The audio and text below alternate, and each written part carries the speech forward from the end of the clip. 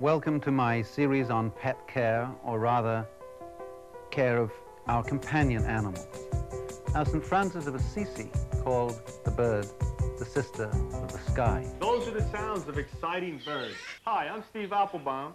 This is Ruby. Hi, I'm Marianne Milstein, and this is Tonto, one of the only parrots that can raise his plume when they're excited or happy or angry. How much room do you have? I'm sure you don't want to buy a large bird if you have a small little area for a small little cage. This is a long cage that they have plenty of flight space. They're very colorful. They happen to be a little nervous, and they do scare very easily. All these babies that I'm showing you are domestic hand-fed babies. And as you can see, that's how you get them so gentle and docile. The food cup and the water cup should be large enough for your bird's head to fit in, and that there should be enough room for enough seed for the day. So they need a fairly large cage to exercise and flap their wings.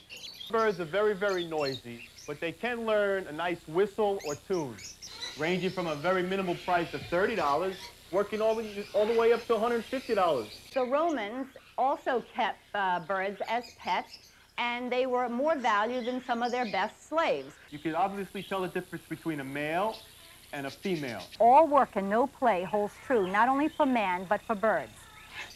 Everybody's heard about lovebirds, and everybody thinks that they're very romantic. Older birds are more stubborn in their ways and are more difficult to teach.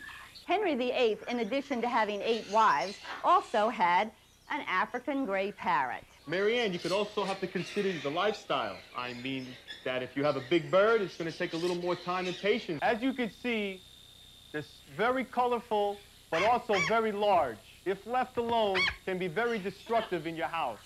That's why we recommend always keep them in a cage. You've only had a glimpse of the many hundreds of birds available today.